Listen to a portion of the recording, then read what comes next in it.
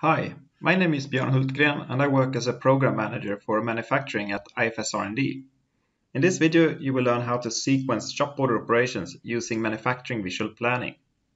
The objective of sequencing is to schedule operations in an optimal execution order, typically to minimize the setup time and maximize the throughput of a bottleneck resource. In this example, I will show you how to sequence shop order operations on a painting work center. Changing from a darker to a brighter color requires extra cleaning of the paint booth, while we will try to sequence operations starting with the brighter colors. To achieve this, I've connected a characteristic code for color brightness to the work center. The characteristic values for the color will be fetched either from the inventory part record or, if the part is configured, the shop order configuration. I've also defined the setup times changing from different values of the color brightness. As you can see, there is no setup time when changing from a brighter to a darker color, but 1 hour setup when changing from a darker to a brighter color. So now we are ready to search for the operations on the painting work centers that we want to sequence.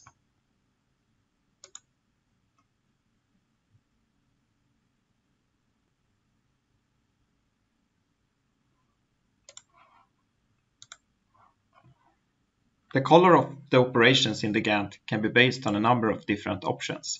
As we connected the color brightness as a characteristic code to the work center, we can select this option. So now we can study how the operations are scheduled before the sequencing. And as you can see, we have a bit of overload on July 3rd with 16.7 hours loaded out of 16 available hours. However, on July 2nd, we still have some available capacity.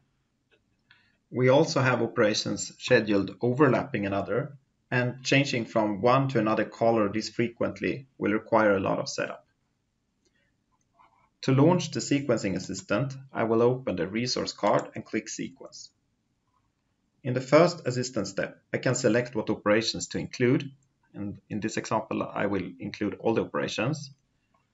Optionally, it is also possible to enter an operation priority to control the sequence order, and this is useful when not using characteristics like we do in this example.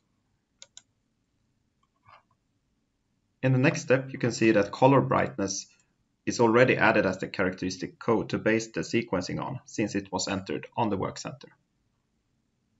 Next, I will enter the start date and time when the first operation should start. Let's say July 2nd, 6 a.m.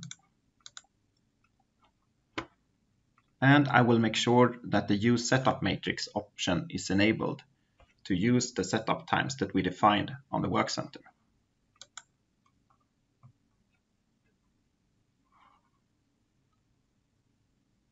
So now we can see how the operations were scheduled to start one after another, starting with the brighter colors, then changing to medium brightness, and finally we have scheduled the dark colored parts.